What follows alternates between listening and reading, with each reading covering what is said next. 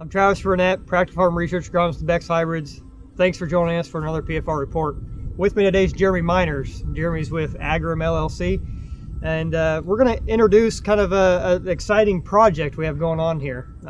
You know, typically when people think about PFR, they think of practical farm research, right? So we're doing practical testing at our sites, you know, to provide farmers with a starting point to test products or practices on their farm. Well, something else that we do within PFR is our high yield challenges, formerly known as a 300 bushel challenge in corn.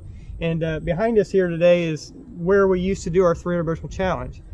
And you know, we've struggled with managing the water down here in this area. This is bottom ground up against a creek, and we've struggled with getting rid of that water early in the spring around planting time, and then finding ways to you know, retain some of that moisture in season. And we feel like that's been one of our biggest limiting factors with these, you know, raising high yields down here. And just to give you an idea of what we're doing down here, we're creating what we're calling a high yield center. So we can do high yield, high management type testing, trying to think outside of the box, trying to look forward in the future of, you know, what's it going to take to raise these really high yields, 400 bushel corn, for an example. And Jeremy helped us develop a plan to manage this water. So Jeremy, can you kind of go into you know, what we've done to get rid of that water early, and then maybe things that we can do in season to retain some of that moisture? Certainly. This field right behind us is approximately 10 acres. And the field has been designed to be able to have 15 different control areas. Now, as you had mentioned previously, it has had some water issues. So first of all, that means that we can identify that drainage is a needed requirement for it. Each plot has approximately 4 drainage lines in it, spaced about 15 feet apart at about 24 to 30 inches.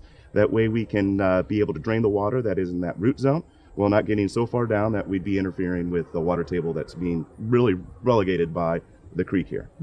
But beyond just drainage, this field also has the ability to have these tile systems turned off through what we call control drainage.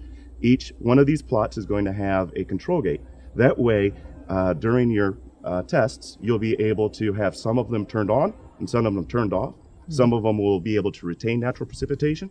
And then, of course, you'll be able, overall, to control that water table throughout that growing season. So that's very neat. Come pollination time, you know, July, we have 90-degree weather. Who knows when it's going to rain next? We'll actually be able to retain a lot of that natural moisture within the soil to help alleviate some of those stresses that we've dealt with in the past and been yield limiting. That's exactly right. When Mother Nature gives you that extra big rain, you'll be able to keep some of that soil in, or the water in the soil, as opposed to letting it all go down your tile to the stream.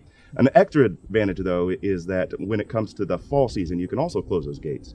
And if you would do any type of fall applications or spring applications and then get a rainfall, you'll be able to keep some of those nitrates on the field as opposed to letting them leach down to your tile and then out the stream. And that's particularly important with our location here being close to a creek. Exactly right. Yep. Exactly right. Okay. So, Gap, this is phase 1 of this project. So, you know, we're looking at doing some other things down here in years to come. But, you know, first thing we got to do is take care of getting rid of water early and ways to help retain moisture later in the season. So that's the update.